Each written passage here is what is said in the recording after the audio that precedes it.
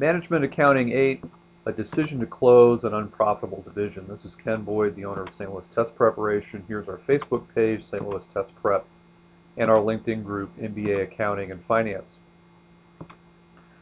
So what I have on this page is a problem from a client. Let's assume that it's a furniture manufacturer that sells tables and chairs. And as with a lot of problems, the key here is how is the problem set up. We can see the revenue and all the other costs both on a per unit basis for some numbers and for all numbers on a total dollar basis. So revenue, we have variable costs, including there's some shipping costs. And we see that the shipping costs are for every 100 units. So for example, if we ship 4,000 units divided by 150, 6,000 represents the cost to send that many units, so they're grouped, they're in bunches like a lot of costs are. So to ship 4,000 tables, we have a certain cost per unit, is the point I'm trying to make. We have a cost per unit. What I did over here was to put in a formula that if I take 5,000 and I divide it by 100 units, that's the number of shipments I need to make, and if I multiply it by 150, I get $7,500. I can do the same thing here. If I take 4,000 units, I divide it by 100, that gives me the number of shipments I need to make. I multiply it by 150 and I get the shipping cost per unit. So as we've seen on other videos, variable revenue minus variable cost gets us contribution margin. So if I click on this, we'll see that link. It's revenue in blue less the variable costs in green. We then subtract off fixed costs, both depreciation and some marketing and administrative costs. And then we also notice that there is a corporate cost allocation, headquarters costs for the accountants, the lawyers, people who are working in the home office whose costs cannot be directly tied to production.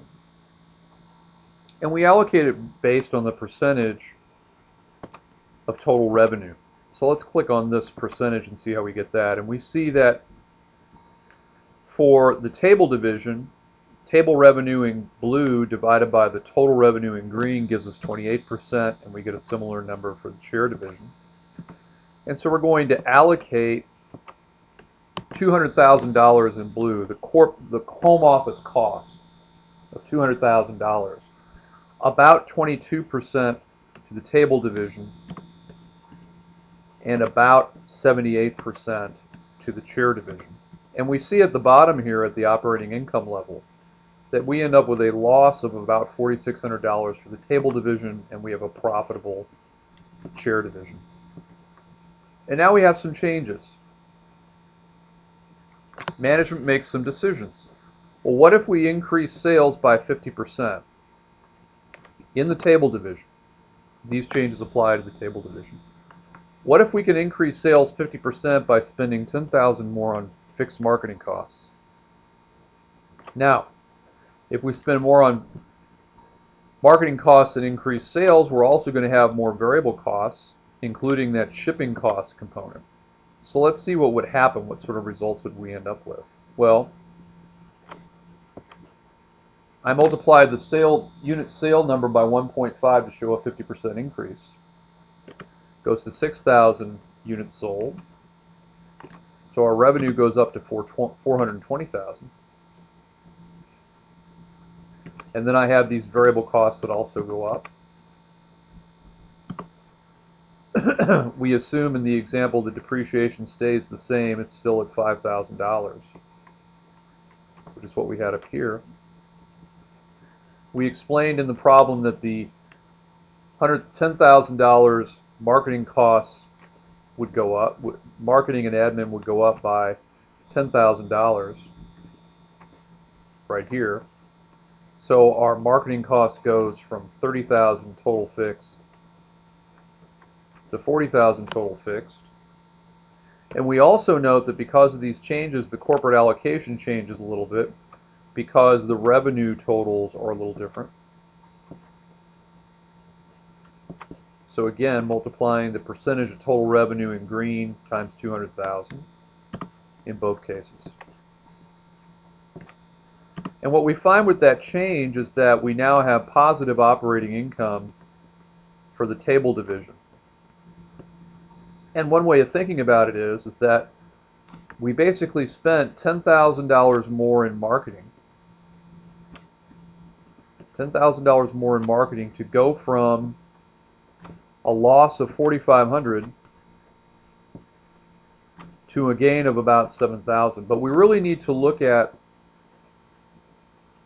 the profit in total, which is this number right here, the operating income. So let's see what happened there. Well, our operating income in total for both tables and shares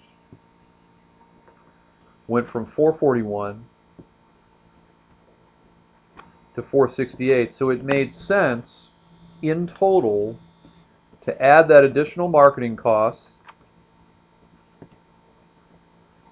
which would increase sales 50%, and absorb the additional variable costs. Net net, we're better off by about 468 minus 441, about $27,000 better off.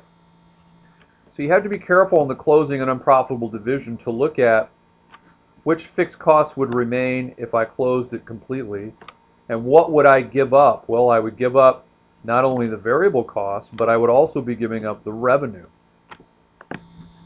So we have to look at the organization in total to see one of two things. Either what are the results when I close the division, which means some fixed costs would stay, the revenue and the variable costs would go away. And then in this example, well, what if I make some decisions designed to increase the unprofitable division to become profitable? How would that look at in total? Said another way, if the operating income in total would have been lower when I made these changes and kept the table division open, I'd probably consider closing the table division, because in total is my operating income company-wide higher than what I had previously? Is the operating income in total higher than what I had previously? That's the end of Management Accounting 8. We now have our video textbooks, 30-minute to 1-hour videos recorded by accounting topic. Here's the website. Spreadsheet templates on all of our YouTube videos. You will also see our upcoming summer series, which was a video that we put up recently.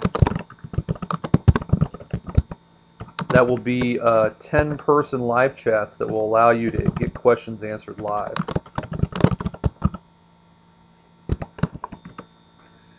I get a lot of demand for that because that would allow people to get questions answered that they can't get answered through watching a YouTube video.